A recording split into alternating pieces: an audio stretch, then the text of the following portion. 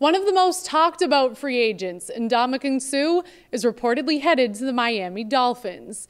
ESPN's Chris Mortensen is saying the defensive tackle has agreed to sign a 6-year deal worth $114 million with the Fins. Suh has been one of the most sought-after players to hit the free agent market. The Detroit Lions didn't let the All-Pro D lineman go without a fight.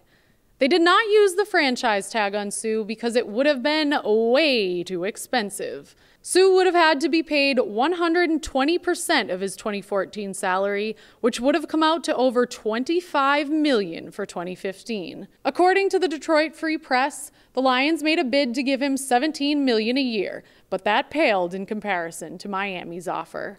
I'm sure Aaron Rodgers isn't too upset about Suh's departure from the NFC North. As for Tom Brady, I doubt he's very excited about Suh coming to the AFC East. For all the latest NFL news, stay on NESN.com. In the NESN studios, I'm Michaela Vernava.